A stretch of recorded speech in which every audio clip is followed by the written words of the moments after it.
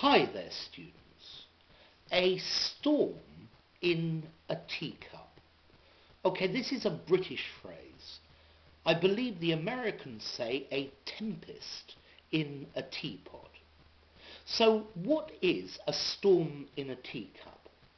Okay, this is when people get really upset and really angry about something that's just not important.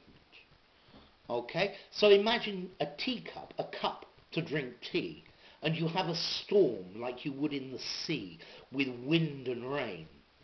Okay, so this is a storm in a teacup. Okay, it's when people are angry about something that is really not relevant or not important. I was 10 minutes late for work yesterday, and everyone was telling me off. Everybody was angry with me. I think it's just a storm in a teacup. I was only 10 minutes late. Okay? So a lot of unnecessary bother about something that's really not important. Yeah?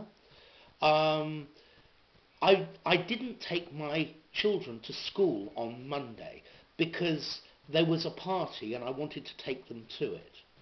And the teachers got really angry. The headmaster sent me a letter and they threatened me that I was not taking the school seriously. I think this is just a question of a storm in a teacup. They're making a storm in a teacup. Okay, so if somebody exaggerates a small problem and makes it seem far greater, far bigger than it really is, this is when we say they are making a storm in a teacup. They're making a lot of fuss, a lot of aggravation about something that really is insignificant. Okay, I don't know. For example, she did her washing and she washed the sheets and they were white, but there was one black mark on one of the sheets. And she got really upset and she was complaining and moaning about it all day to everybody.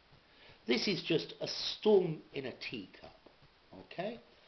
Or with political events, sometimes people get really upset about something politically, but maybe it has no real significance at all. This is a storm in a teacup, okay?